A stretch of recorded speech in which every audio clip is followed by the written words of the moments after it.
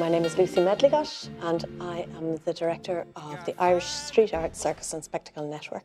That's ISACS, and we are a membership and resource organisation for the development of street and circus arts in Ireland.